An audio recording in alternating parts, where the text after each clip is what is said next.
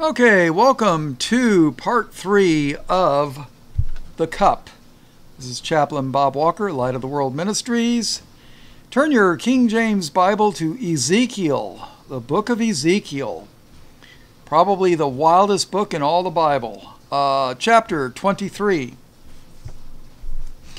I'm going to almost certainly mispronounce these names, so please forgive me and bear with me.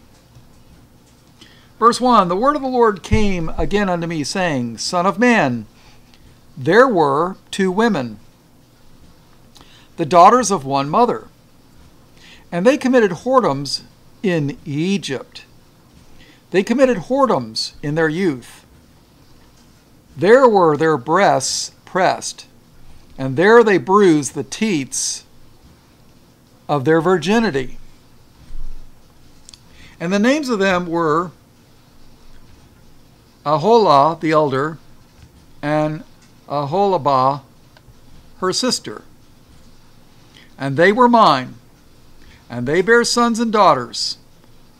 Thus were their names: Samaria is Aholah, and Jerusalem is Aholiabah. Now you got to understand something. Jerusalem was the capital of the southern kingdom of Judah, and Samaria was the capital of the northern kingdom of Israel. Churches won't touch this subject, but nevertheless you could read about it in the book of Kings, 1st and 2nd Kings, and 1st and 2nd Chronicles. Have you ever heard of Ahab? King Ahab and Jezebel? Well, he was the king of Israel from Samaria. And then Judah had its own king. They were not the same people. All right, so,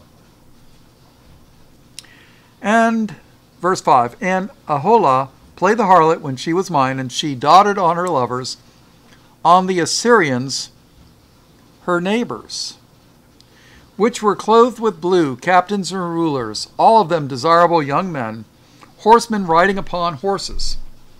Thus she committed her whoredoms with them, and all of them that were the chosen men of Assyria, and with all on whom she doted, with all their idols, she defiled herself. Isn't it funny? Assyria came in and took northern Israel, Assyria, and took them and made slaves out of them, took them into captivity. They didn't leave them in the land. They took them away. And then they took people from another place and stuck them in Samaria. I mean, not all of them, but, they took a lot of them. That's like invading New York and taking the people from New York and taking them to Georgia, and then taking the people from Georgia and bringing them to New York. That's pretty much what the Assyrians did. Verse 8. Neither left she her whoredoms brought from Egypt, for in her youth they lay with her, and they bruised the breasts of her virginity, and poured their whoredom upon her. Wherefore I have delivered her into the hand of her lovers, into the hand of the Assyrians, upon whom she doted. These discovered her nakedness. They took her sons and her daughters, and slew her with the sword, and she became famous among women, for they had executed judgment upon her. And when her sister Aholibah saw this, she was more corrupt. She was more corrupt. Now they're talking about Judah here. Now if you read Jeremiah 3:8, you will see that God divorced northern Israel. God divorced Israel, but he never divorced Judah. And when her sister Aholibah saw this, she was more corrupt in her inordinate love than she, and in her whoredoms more than her sister in her whoredoms. In other words, Jerusalem was even a bigger whore than Israel that got divorced. She doted upon the Syrians her neighbors, captains and rulers clothed most gorgeously, horsemen riding upon horses, all of them desirable young men. Then I saw that she was defiled, that they took both one way, and that she increased her whoredoms. And when she saw men portrayed upon the wall, the images of the Chaldeans portrayed with vermilion, girded with girdles upon their loins, exceedingly in dyed attire, upon their head, all of them princes to look at, after the manner of the Babylonians of Chaldea, the land of their nativity. And as soon as she saw them with her eyes, she doted upon them and sent messengers into them into Chaldea. And the Babylonians came to her into the bed of love, and they defiled her with their whoredom, and she was polluted with them, and her mind was alienated from them. So she discovered her whoredoms and discovered her nakedness, that my mind was alienated from her, like as my mind was alienated from her sister.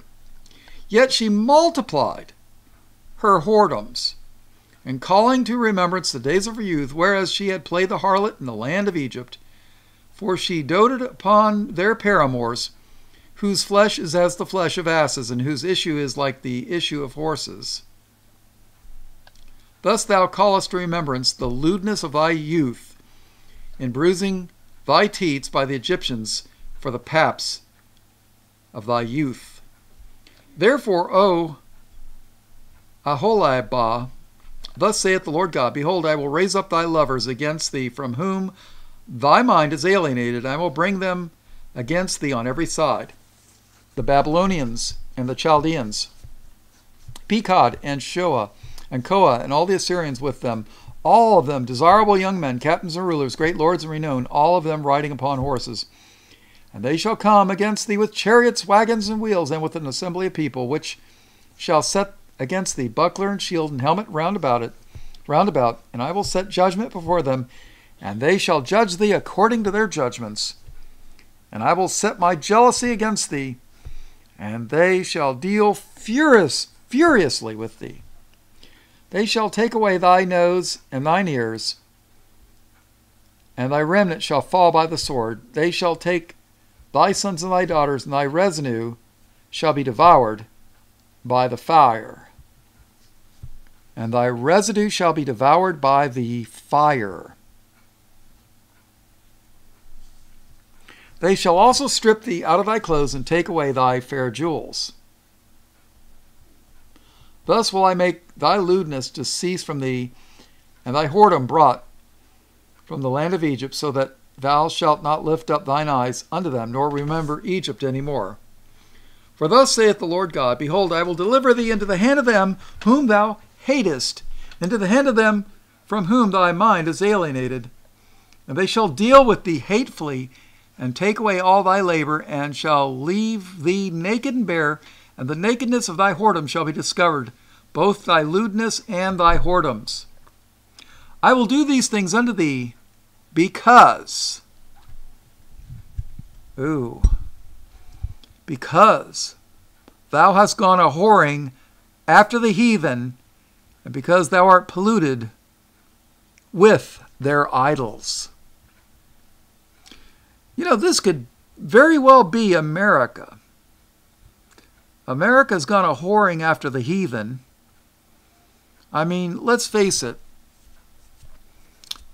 You've got you've got Buddhist temples, you've got Islam mosque, you've got Kabbalah centers from Judaism, which is little more than witchcraft masquerading as Judaism. You've even got Luciferian and Church of Satan's churches running around. I mean, really? America, yeah. And because thou art polluted with their idols. And people don't consider it, but television is probably the biggest idol in America. I mean, let's face it, people. I know most people spend hours and hours and hours in front of the television watching garbage, and they know almost nothing about the Bible. I mean, let's face it. I will do these things unto thee, because thou hast gone a whoring after the heathen, because thou art polluted with their idols. Thou hast walked in the way of thy sister. Therefore I will give her cup into thine hand. There's that cup again. Thou hast walked in the way of thy sister. Now, this is talking about Judah doing what Israel did. Israel did the bad stuff first. So Judah, So it says in verse 31, Thou hast walked in the way of thy sister, therefore will I give her cup into thine hand. Thus saith the Lord God, Thou shalt drink of thy sister's cup, deep and large. Thou shalt be laughed to scorn and had in derision. It contained much. Thou shalt be filled with drunkenness and sorrow, with the cup of astonishment and desolation, with the cup of thy sister Samaria. Thou shalt even drink it and suck it out, and thou shalt break the shards thereof, and pluck off thine own breasts, for I have spoken it, saith the Lord God. Therefore, thus saith the Lord God, because thou hast forgotten me and cast me behind thy back, therefore bear thou also thy lewdness and thy whoredoms. The Lord said moreover unto me, Son of man, wilt thou judge Aholah and Aholibah? Yea, declare unto them their abominations, that they have committed adultery, and blood is in their hands, and with their idols have they committed adultery, and have also caused their sons, whom they bear unto me, to pass for them through the fire, to devour them. What does that mean, to pass through the fire? Well, there was a satanic god named Moloch, and they used to burn the children alive as a sacrifice unto Moloch. I don't think the abortion clinics are much different. I really don't. Verse 38. Moreover, this they have done unto me. They have defiled my sanctuary in the same day, and have profaned my Sabbaths. For when they had slain their children to their idols, then they came the same day into my sanctuary to profane it. And lo, thus have they done in the midst of mine house. Can you imagine this? They sacrificed their children to Satan. And then they went to church afterwards. You think you can play both sides of the fence? I don't think so.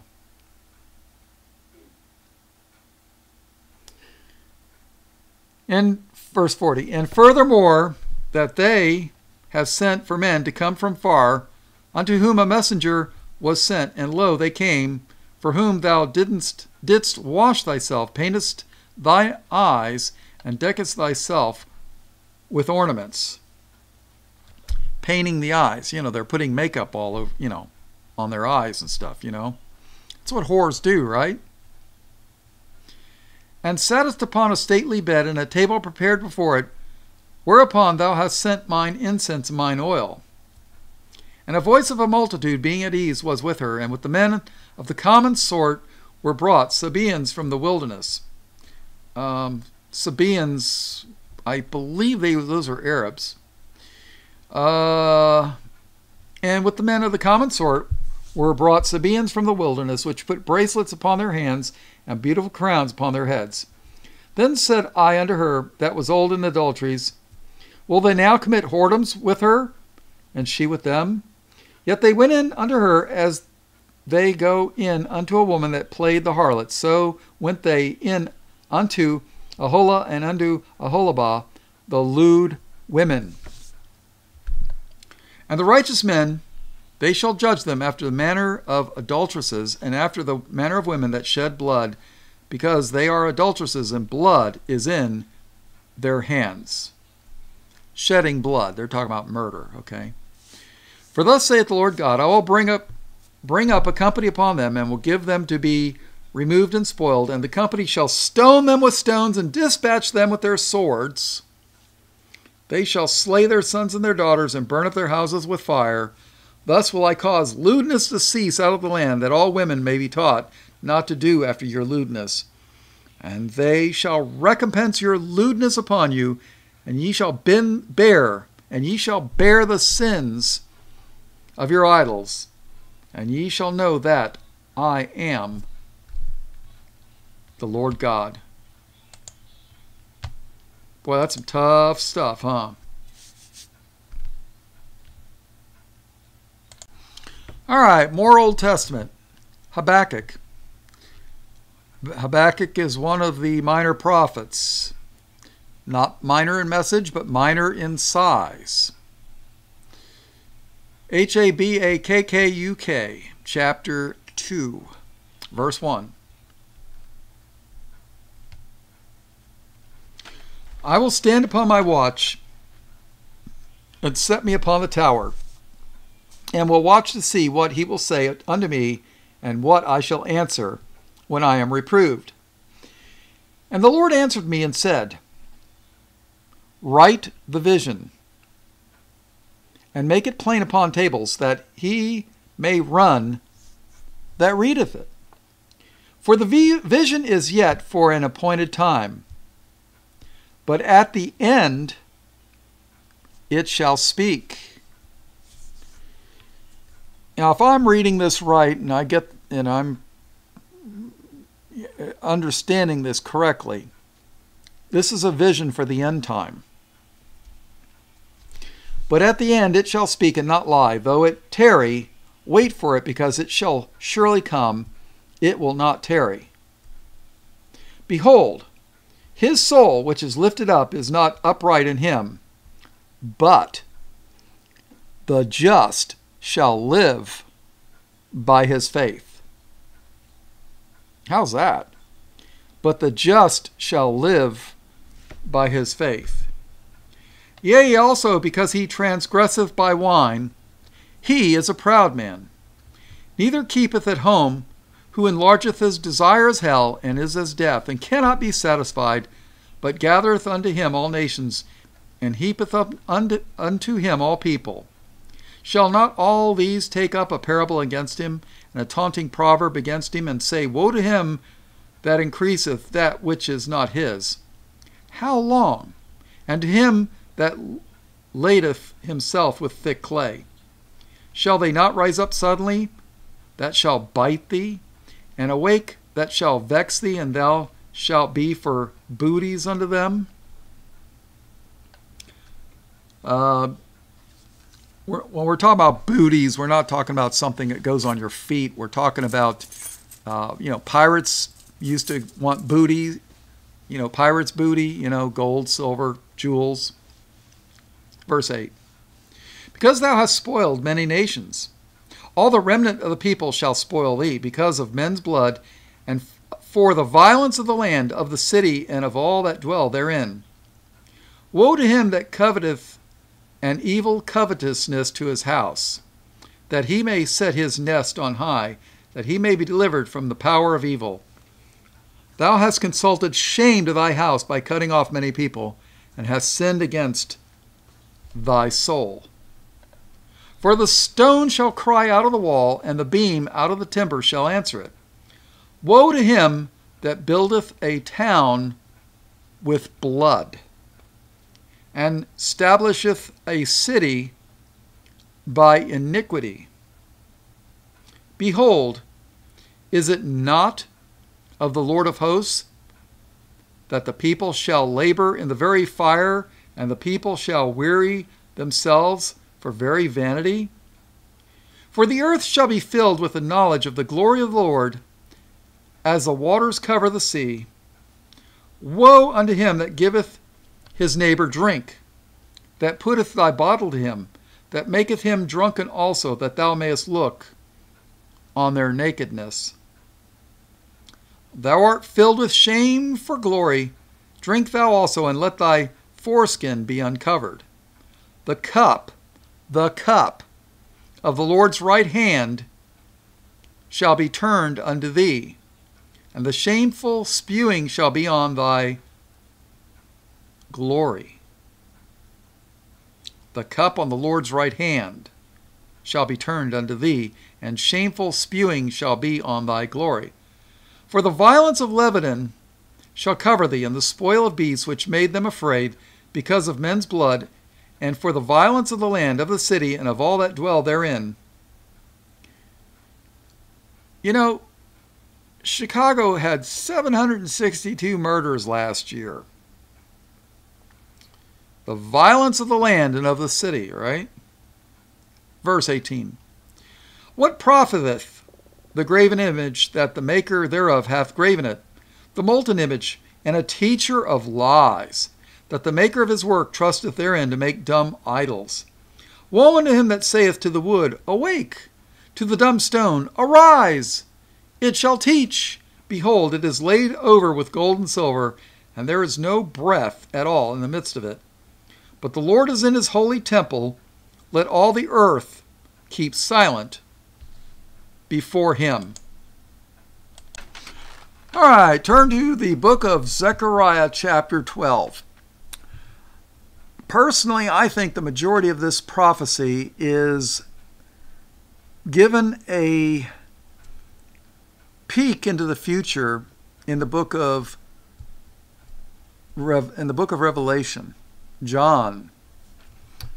But we're going to read Zechariah chapter 12, verse 1, and then I'm going to go to the book of Revelation and show you where I believe it's fulfilled. Okay, verse 1. Zechariah 12:1. The burden of the word of the Lord for Israel, saith the Lord, which stretcheth forth the heavens, and layeth the foundation of the earth, and formeth the spirit of man within him. Behold, I will make Jerusalem a cup of trembling. A cup of trembling. Behold, I will make Jerusalem a cup of trembling unto all the people round about, when they shall be in the siege, both against Judah and Jerusalem, and against Jerusalem.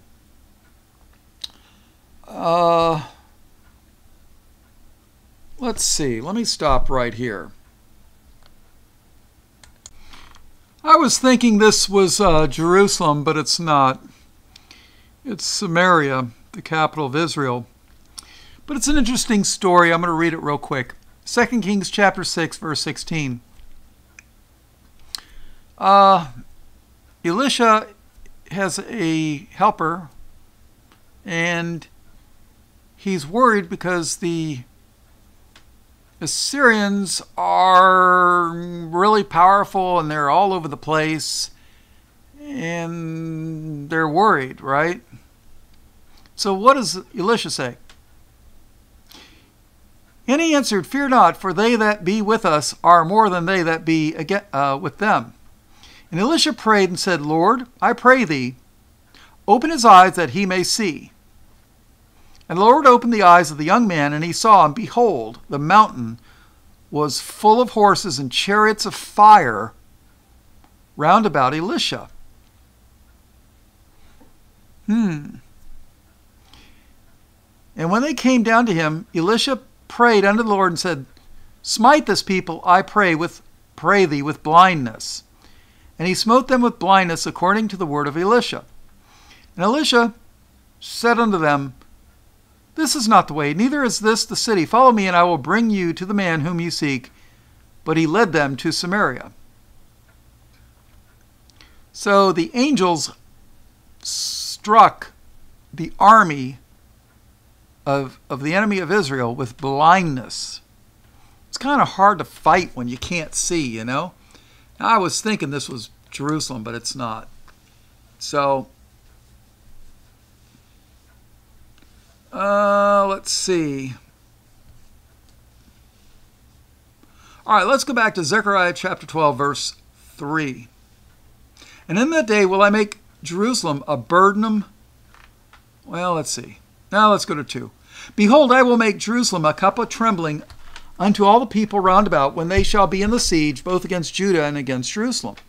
And in that day will I make Jerusalem a burdensome stone for all people. All that burden themselves with it, it shall cut in pieces, though all the people of the earth be gathered together against it. In that day, saith the Lord, I will smite every horse with astonishment, and his rider with madness, and I will open mine eyes upon the house of Judah, and will smite every horse of the people with blindness. And the governors of Judah shall say in their heart, the inhabitants of Jerusalem shall be my strength in the Lord of hosts their God. In that day will I make the governors of Judah like an hearth of fire among the wood, and like a torch of fire in a sheath, and they shall devour all the people round about, on the right hand and on the left. And Jerusalem shall be inhabited again in her own place, even in Jerusalem. The Lord also shall save the tents of Judah first. That the glory of the house of David and the glory of the inhabitants of Jerusalem do not magnify themselves against Judah. In that day, what day? I believe that's the millennial day. In that day shall the Lord defend the inhabitants of Jerusalem, and he that is feeble among them at that day shall be as David, and the house of David shall be as God, as the angel of the Lord before them. And it shall come to pass in that day that I will seek to destroy all the nations that come against Jerusalem. Now there's going to be some modern preachers that will tell you that this is going to apply to the United Nations creation of 1948 that's over in the Middle East now. I don't think so. But I'm going to read you in the book of Revelation where I think this applies. Verse 10. And I will pour upon the house of David and upon the inhabitants of Jerusalem the spirit of grace and of supplications, and they shall look upon me whom they have pierced. Didn't they pierce Christ in his side? Oh yeah. And they shall mourn for him as one mourneth for his only son. Isn't Christ called the only begotten Son? Oh yeah. And shall be in bitterness for him as one that is in bitterness for his firstborn.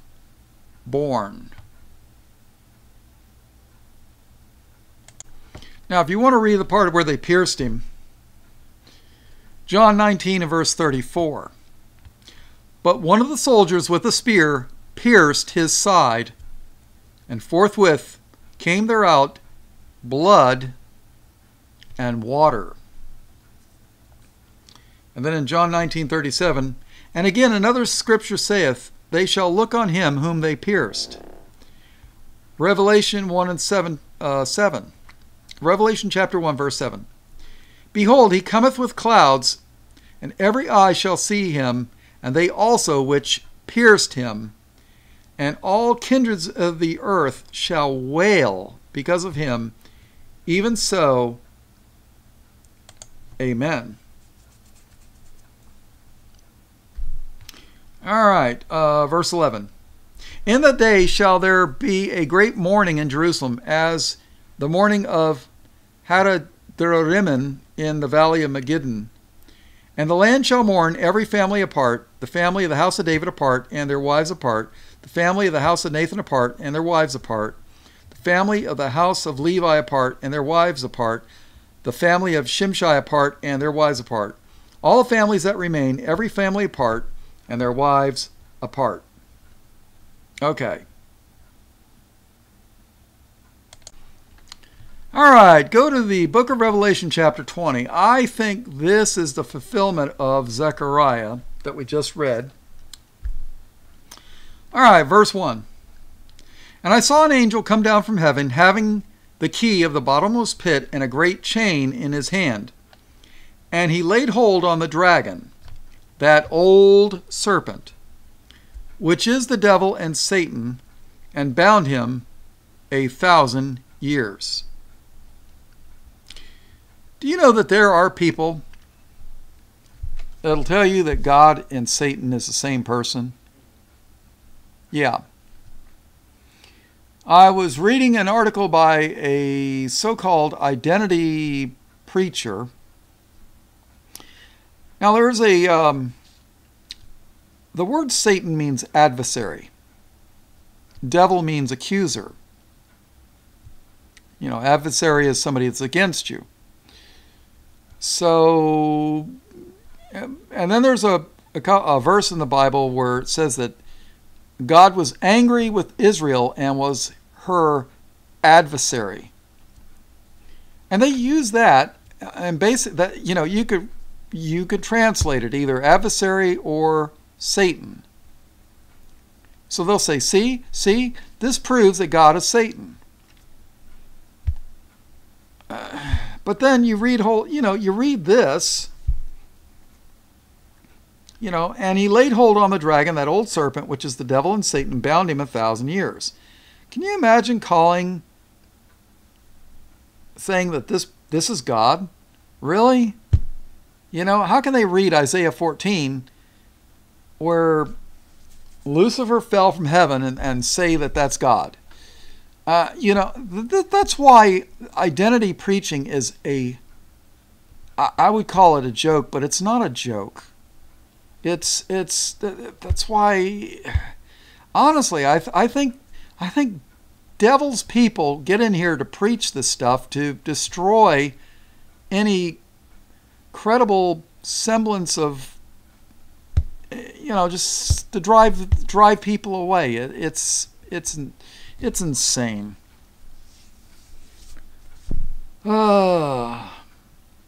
Just when I think I've heard all the heresies. And I saw an angel come down from heaven, having the key of the bottomless pit and a great chain in his hand. And he laid hold on the dragon, that old serpent, which is the devil and Satan, and bound him 1,000 years. Bound him 1,000 years, and cast him into the bottomless pit, and shut him up, and set a seal upon him, that he should deceive the nations no more, till the 1,000 years should be fulfilled, and after that he must be loosed a little season.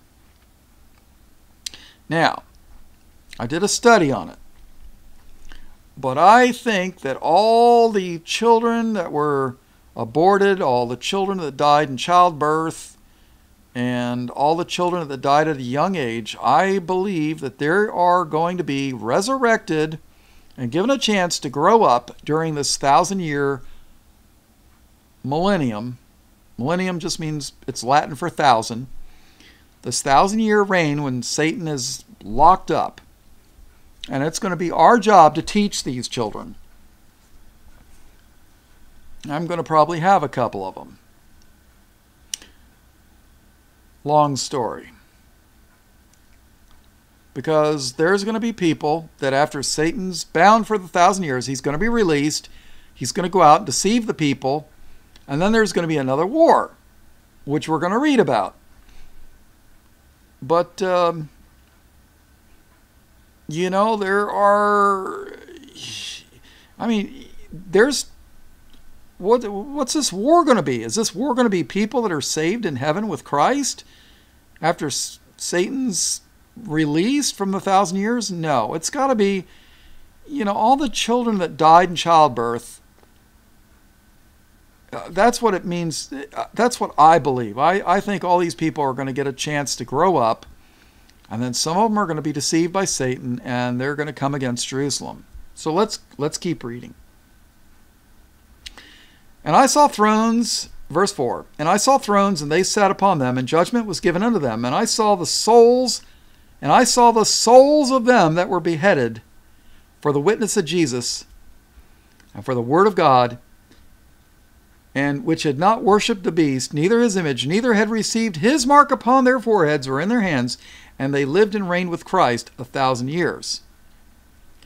But the rest of the dead lived not again until the 1,000 years were finished. This is the first resurrection. So those in Christ are going to live and reign with Christ for 1,000 years. But the rest of the dead, the unsaved, they're not going to get raised from the dead until after the 1,000 years are done.